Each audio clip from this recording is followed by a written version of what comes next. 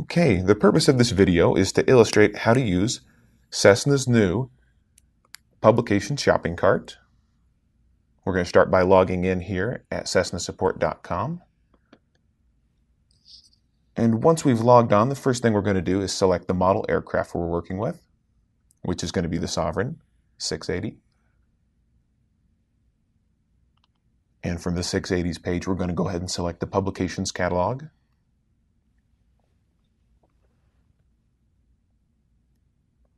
Now from here, we can go ahead and punch in our model, which is going to be 680, and then select the product type.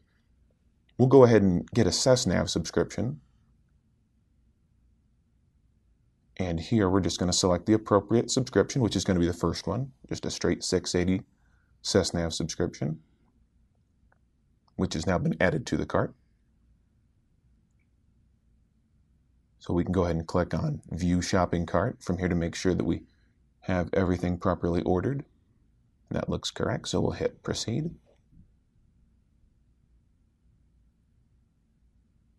And here is our checkout form.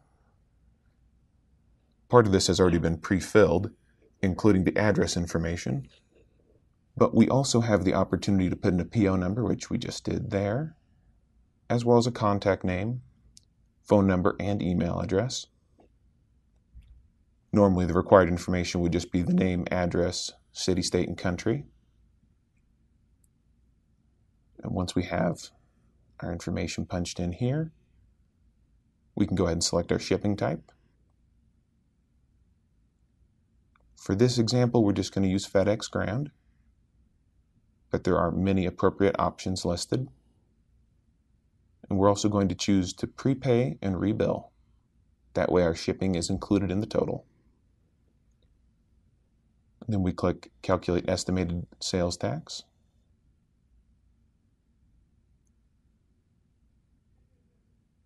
Once that appropriate information is filled, we can go ahead and check out and pay. And of course, once the transaction is complete, we'll receive a confirmation email. And that concludes our brief tutorial on how to use our Cessna Publications shopping cart.